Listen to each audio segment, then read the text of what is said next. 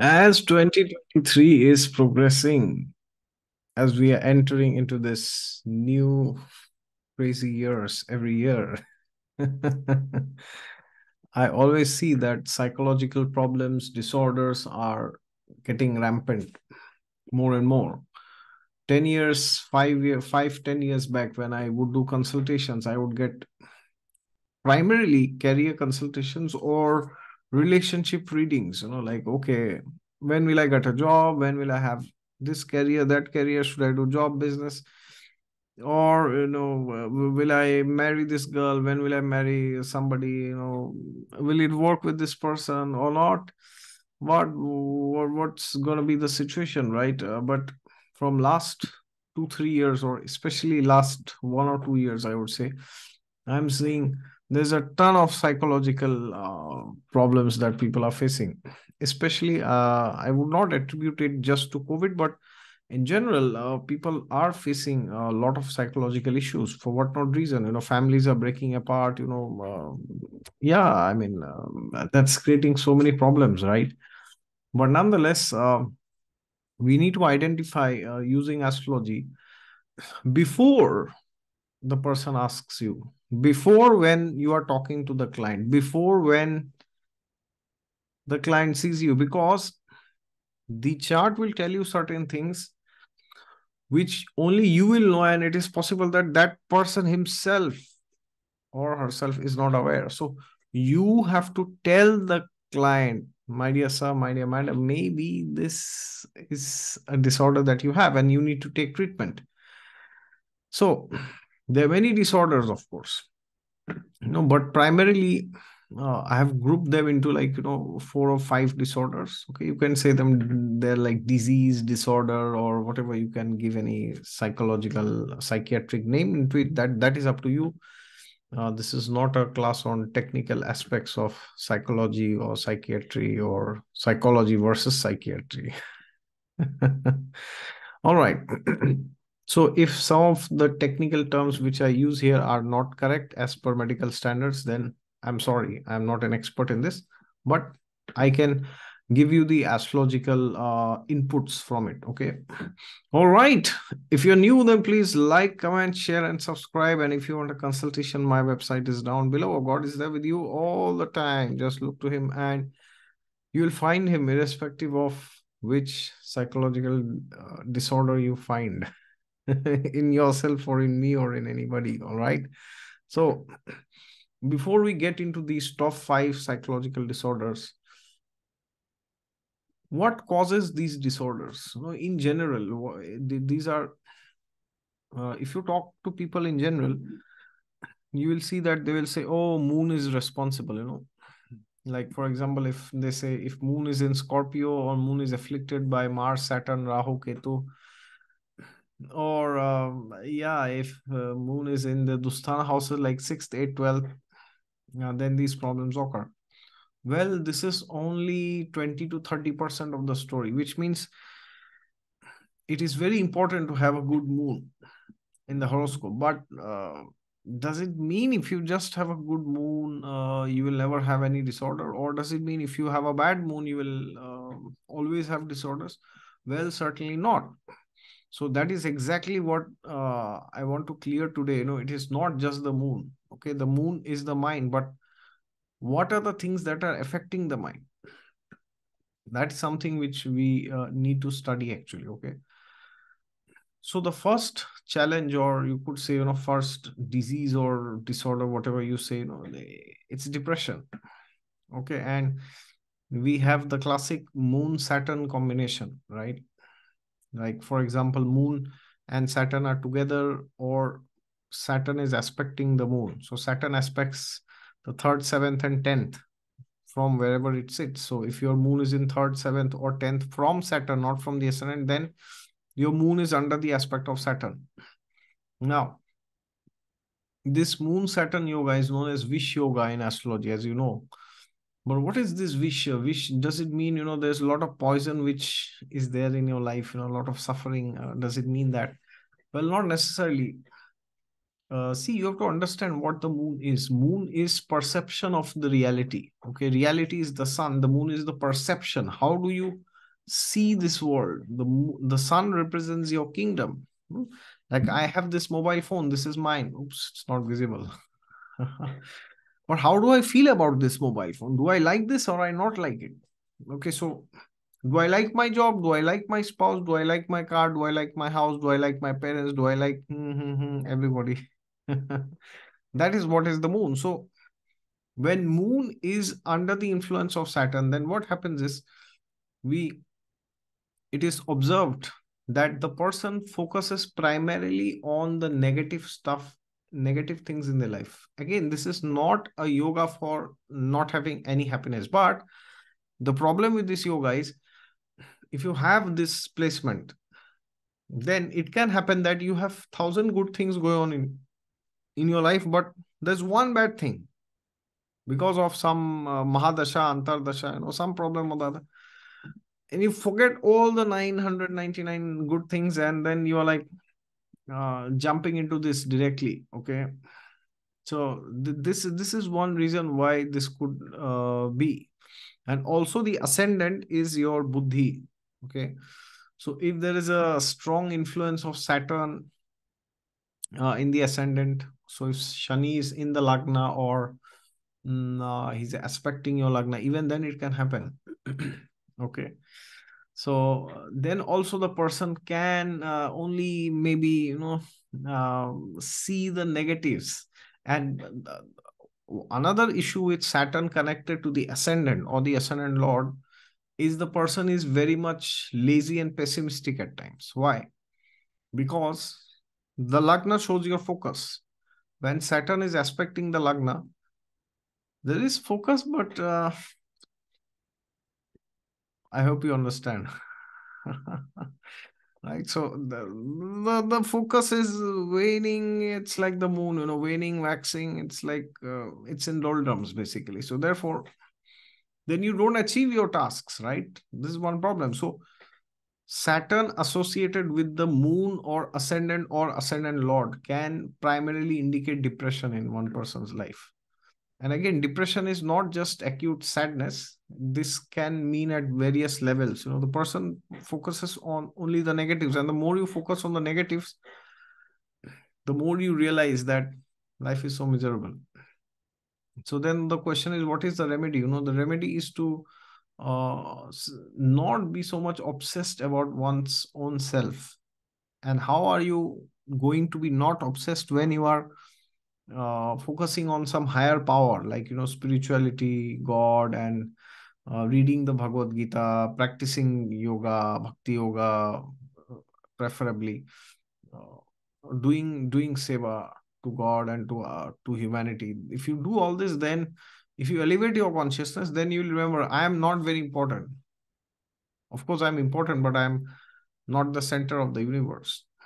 Okay, so then you will neither have inferiority complex, nor will you have inferiority complex, nor will you have superiority complex. Okay, otherwise, if you have no higher focus in life, you will think you are the center of the universe, and then the rest is history, right? All right, so then the next disease or disorder, as you say, is anxiety disorders, right? And there are like a hell lot of things you can say. If you go to psychology, psychiatry, there are like so many diseases, disorders you will find which are caused because of anxiety. Okay, so now, which are the planets that give anxiety? One is Mercury, the other one is Mars. Now, of course, yesterday I made a video on two planets which help you to come out of problems. Bounce back, right? Mercury and Mars, they are the two planets. But that is only if they are reasonably well placed. If your Mercury or Mars is badly placed, and especially if they are related to your ascendant lord, not moon or ascendant lord, then there could be like hyper anxiety disorder, ADHD, and all this, or there could be panic attacks, there could be insomnia. Insomnia could also be caused because of depression. But Mars and Mercury can give you obsessive thinking, overthinking, yeah, there could be too much nervousness, and you will always feel that things are beyond your control, so your mind is always raging. Okay, and you cannot practice anything in life if your mind is always raging. So you need to calm down the mind. You need to plan things, you need to do spiritual practices, you need to know your limitations. Very important. One of the reasons why we have anxiety is because we are not realistic about our own limitations.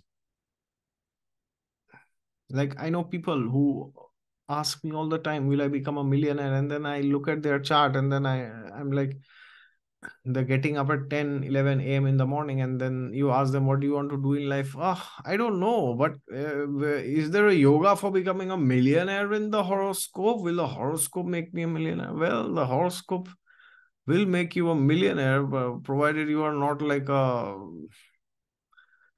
lazy bum. If you are, then it won't make you, right?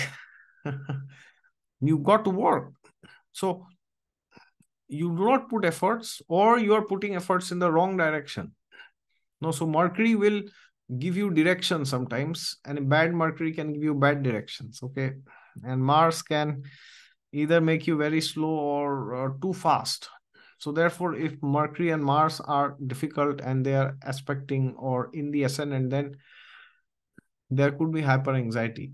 So you need to figure out how you can reduce the anxiety. Do some anaerobic exercises like running, cycling, high intensity interval training, chant mantras, do some intense services, then like seva in the satsang program, or go to langar and do some seva there, or do high hiking, mountain, like rock climbing and all this, something very intense, then yeah, it can reduce considerably. And good sleep, of course, but for having good sleep you have to do all this, otherwise you won't get good sleep. So your mind is raging in the night, you are seeing dreams, in the dreams you are seeing snakes, you are flying, you are shouting, howling, growling, and you are not sleeping. And then in the day you are anxious, and because of that you are not getting sleep. It's like a vicious cycle. Okay.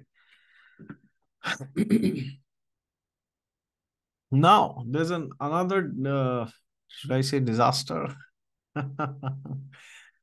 Another disaster. It's known as bipolar disaster. No, bipolar, what is it basically?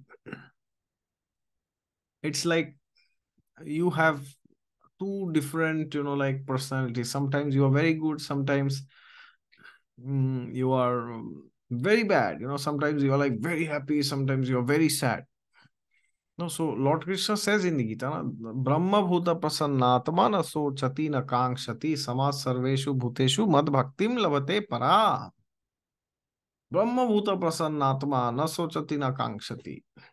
A Prasannatma, a person who is not na sochati na kankshati, one who is not hankering nor lamenting, is that person can begin spiritual life.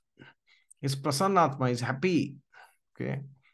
So it is okay if you are too happy or too sad sometimes. Sometimes, once in a while, it's fine. But if it is like a everyday affair, then it's very troublesome, because then nobody knows how you will behave when, and which are some astrological indications that can cause this. So if your sun and moon are simultaneously afflicted, then this can happen, because the sun and moon, they will, yeah, they show your personality, who you are. Okay, so if your sun and moon are simultaneously badly afflicted, not just afflicted, but yeah, considerably afflicted, then you can say that this disorder can be there. So if you have this disorder, what should you do? You should closely associate with somebody who is very clear in their life, what they want in life, what they want to do, what they should do. Okay. Otherwise, if you hang out with a bunch of idiots, you will become another idiot. Okay. So people with bipolar disorder, you should be very conscious and cautious in seeing with whom do you associate. Otherwise, uh, every day is like Christmas and every day is like whatever. All right. So please make sure that you sit with the right people, hear the right people, uh, stay with the right people. Okay. Not just physically, even mentally. And then there is another disorder, it's like eating disorders. Okay. So eating disorders are primarily caused by, yeah, Jupiter, Venus. Now, how in the universe does Jupiter, Venus cause problems? Because we know if Jupiter aspects the moon, it's called Gaj Kesari Yoga, right? Which means you are very, apparently, you are very positive. Okay. But yes, indeed, if Jupiter and Venus are individually spoiled in the chart, and then they are, see, if Jupiter is well placed and it's aspecting Moon, and Moon is also well placed, it's a great thing to have. But the problem is, if Jupiter or Venus is not well placed and then they are affecting the Moon, then you may have a very highly bloated sense of self, like Jupiter, especially, it can give you narcissism, narcissistic personality disorder, yeah, so Venus can also sometimes make you sociopath, psychopath, and all this. Why? Because you feel that you have all the goodness. Jupiter, Venus represents goodness. So you have all the goodness. You are superior. You are most beautiful. You are most charming. You are most attractive. You may or may not be, but this is what you think. And you also believe that, see, Jupiter, Venus represents, they show awards, okay, and admiration. So if Jupiter, Venus is badly placed and then they are affecting the moon, by aspect or conjunction, you feel you are the center of all limelight. You love to steal the limelight. You are very envious of anybody who takes away limelight. It's a typical case of narcissism. Did you ever imagine Jupiter, Venus can give narcissism? Yes, they can if they are badly placed, because they are the source of all the goodness of the world. And when they are afflicted, you don't feel that goodness. You don't get that admiration. So you are so desperate for that. That is why if Jupiter, Venus are bad in the chart and they are affecting the moon, guaranteed narcissism. 100%. And if they are good and then they are affecting the moon, it's the other way around. A person is very humble, very down to earth, very good. So like we have the case of Lord Shri Ram, right? He is Cancer Lagna with Jupiter and Moon in the Lagna. Jupiter is in Digbala in the first house and exalted in Cancer and with the Moon. And Venus is also exalted in his chart, right? In the ninth house, in the sign of Pisces, of course, in trines to the Moon. Okay, so no ego, no narcissism, no boasting like Ravana would boast, I'll finish everybody in one day, all this blah blah blah nonsense. Very aware of the surroundings, Lord Shri Ram. Okay, so therefore, it's interesting. Jupiter, Venus gives eating disorders, overeating and all this, all from Jupiter, Venus. They are also the karaka for sugar and sweet products, Do I need to say much? Anyways, let's go to the next one and the last one. So, another disease which I'm seeing very frequently, it is coming, it's like, you can say it's like schizophrenia, but maybe it's like some unusual, weird experiences, you could name it. Okay, so for example, people are having like, they're having hallucination, they have, delusion or whatever, whatnot, it's like they have different, they have a perverted sense of reality. It's like it has gone so bad that people, they think that illusion is their reality, and the reality is an illusion, basically. Okay. So this is primarily caused by certain planets like Rahu, Ketu, and also I have seen Uranus, Neptune, and Pluto sometimes, if they are associated with the moon. So moon and Rahu, moon Ketu, moon Uranus, moon Neptune, moon Pluto conjunction, and if they are in multiples, like, you have moon Ketu together, and your moon Ketu is in the seventh, Rahu is in the first, Rahu Uranus in the first. Wow, classic. So the person has a very distorted sense of reality, and the person actually believes that, the person believes that, oh, this person is going to murder me. And on the contrary, it can happen that they are actually going on hurting somebody, but they actually believe that somebody else is going to come and attack them, because they have a lot of time to go into all this nonsense. So they believe everybody else is also like that. Like a thief believes every other person is a thief, right? So that's how it is. And as I said, there are like endless psychological disorders. You can go on and on, searching them, finding astrological clues. But if you see these problems in a chart, then you should try to identify it before the consultation, and you should try to yeah, inform the client in the best possible way to whatever extent you can, so that you can help them. All right. Okay, ladies and gentlemen, very interesting topic we discussed today. 5 different types of psychological disorders. But yeah, it's unfortunate that these things are happening, but that's the reality. These things are getting worse day by day. All right.